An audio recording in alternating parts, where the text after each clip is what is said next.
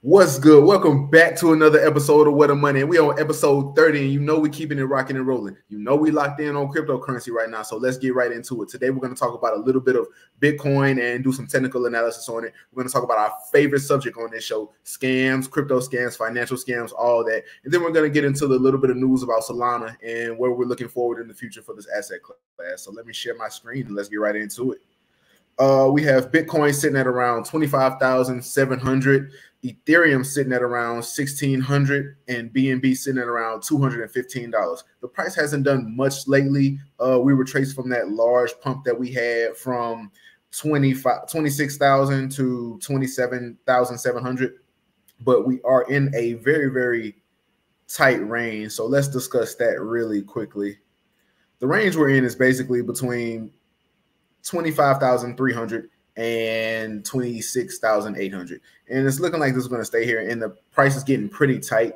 As you see, we've come below the 200-day EMA, and we look like we may sit there for a while, because once we get under it, we're really under it, and once we're over it, we're really over it.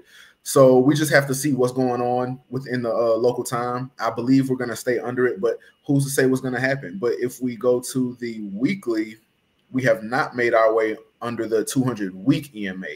But if we're going to look at some indicators, let's look at the MACD. Let's zoom out a little bit. As far as momentum, it looks like the MACD is showing us that we have more momentum down to go. So we possibly could get under this 200-week EMA. Let's zoom in on the MACD a little bit.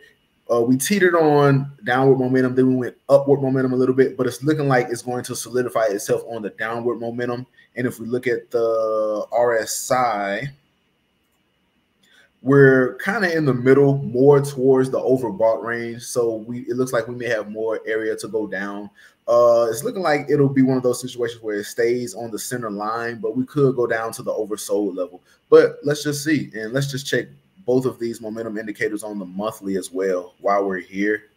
Right in the middle as far as the RSI on the monthly. So who knows where we'll go. Let's check out the MACD on the monthly. Shoot, it's not really definite either way. It looks like we're coming fresh off of some downward momentum, but it looks like it may be upward momentum's time to really get going. Now, I heard somebody talk about divergences, and that'll be the next step that I get into as far as momentums. They noticed upward momentum, but they have a strong feeling that we're going to be bearish. And me personally, I feel like we have more time for some downward pressure to be bearish, but we'll see. But as far as price action, that's what it is. Nothing really exciting going on, and we probably have a long way to go as far as longer in the bear market, as far as longer in the crab market. But who knows? Some new news could come out and we could take off. But let's get into the news articles today, because we got ourselves another scam. Rockland resident accused in $1.5 million cryptocurrency scam. So this is a very, very short article. So I'm going to just read the first part, and we'll get into it, and let's talk about some thoughts about it. A Piermont resident is accused of lying to investors about being a licensed broker with expertise in cryptocurrency in order to steal money to finance a lavish lifestyle. Jeffrey T., 26 years old, faces federal charges of wire fraud, which carry a maximum sentence of 20 years in prison. As alleged, Jeffrey T. perpetrated a classic investment fraud, lying to victims about his qualifications to lure in more money. Not verbatim. So he lied about being a Series 3 and a Series 7 broker in New York, New Jersey, and Florida. So what happened? Young cat, 26, lied to some people, probably socially engineered his way into it just through conversations, and got people to invest in him and claimed he was an expert in cryptocurrency, and took the money, managed to get 1.5 million, and looks like he spent it on lavish lifestyles and didn't really invest any of it.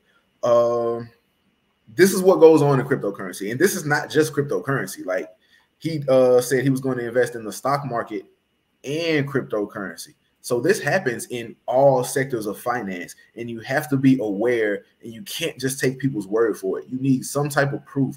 You need, if you're going to do this stuff, and none of this is financial advice, but if you're going to invest in somebody or something, you need to do your due diligence and research, scrutinize, probably have a lawyer to go through some things to get actual proof that you may not be able to understand or obtain yourself. He routinely made false and oral statements. So he was just a liar. So he probably talked these people out of getting their money and spent it on Lambos, trips, all type of stuff, man. But this is what goes on, and this is a young guy, so you know what I'm saying. Be careful of this. And shoot, this is happening right now in a very, very low point in the market. When more money is flooding in and everybody's talking about cryptocurrency, it's going to get worse. But let's talk about something. Remember, we talked about an individual, an older gentleman who lost $300,000 in a scam by somebody randomly sending them a message on social media. So let's talk about more of that. What to know about a pig butchering scam? That's what's called pig butchering.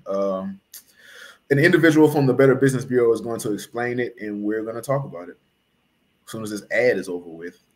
I tried to stall to get through it, but this is a long ad. Now, we're not going to watch the whole thing. We're going to just watch about roughly 30 seconds of it, and then we'll discuss our thoughts. Very apropos. It alludes to the practice of fattening up a hog before slaughter. Crooks usually make contact with the victim on a dating or social media app, maybe some seemingly mistaken contact. After they establish contact, some sort of relationship, they turn the conversation to the crook's success investing in cryptocurrency.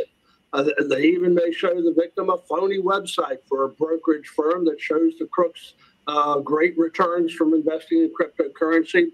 Never really any hard sell. So what he's saying is, what is pig butchering? It talks about fattening a pig before the slaughter. And that's what they're doing with these investments. He mentioned people reaching out to you on social media or dating platforms. People who are investors, who are professionals, they're not going to reach out to you. You know, they have firms and you go to them and ask them, what does your firm do? They're not going to reach out to you. If anybody's reaching out to you on some money stuff, they're probably hurt. But they'll set up phony websites. They won't request you for money, but this is called social engineering. So social engineering is when, you know, they don't use hardware, or they just talk their way into your life. So let's say you're on Instagram and you get a DM talking about, hey, I've made 100,000% return gains with this cryptocurrency. That's social engineering. And this is very important because we're always on social media. Most people have multiple social medias, and we're always interacting with the internet. So pretty much interacting with people on the internet is kind of the same thing as interacting with people in real life at this point. So you have to be very careful. And this happens to people of all ages, because they mention it happens on social dating sites and websites. But the main people who will really, really fall for this are the older generation who are not used to interacting on social media and may not be able to tell the difference between a phony person and a real person. But this can happen to a 15-year-old. A 15-year-old can be on social media, and an older person that may message them and say, man, I turned $100 into $1,000. Like, young kids are gullible, and that happens at any age. 20, 30, 40, you can get got. So you need to watch out for this stuff, because this is what's going on in cryptocurrency, real estate, stocks. People always want to make money, and if they find a way that they can do it easily, that makes them the perfect victim. So we talked about the young kid who lied and said he was an investor and scammed people. And then we talked about pig butchering. Go back to my older video where I talked about a man that lost 300,000+ due to a social scam. But let's get into the last part, and let's talk about Solana. Visa promises faster credit card payments with USDC on Solana. So what did we talk about in prior episodes? Stablecoins. Stablecoins are the hot product inside of cryptocurrency that businesses are getting into. And there's a million different products. I'm not shilling Solana because I'm 100% transparent. I do own Solana. And if you go to my portfolio video, you can see how much of my portfolio is Solana. But to the point, payment giant Visa today said it was expanding its crypto ambitions, this time by using stablecoin USDC on the Solana blockchain. And here's a video discussing it. PBN Network.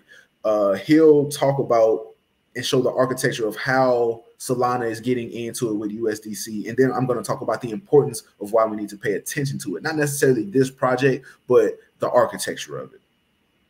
We'll talk about it here in a second.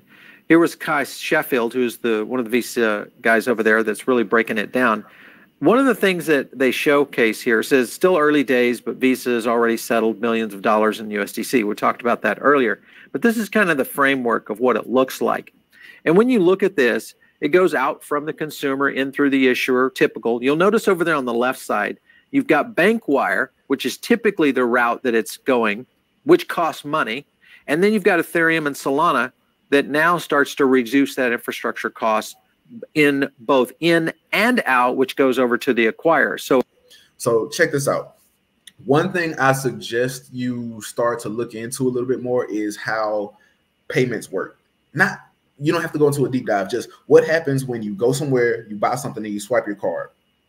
There's normally several parties involved. Let's say it's MasterCard.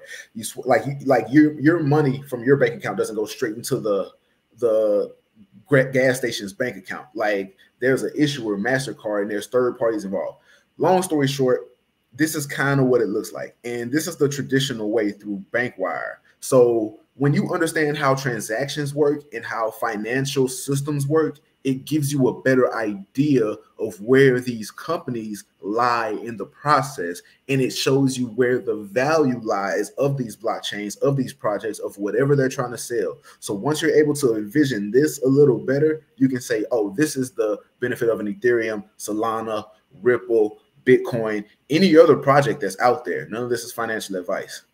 But we'll just end that on some good news, some positive news. Some people are still building. Some people are still doing good things. And, there's not much to talk about in the space. So let's just keep having fun. Let's talk about some technical analysis. And let's take our time and execute a real plan. I appreciate y'all for rocking with me, and I'm going to holler at y'all.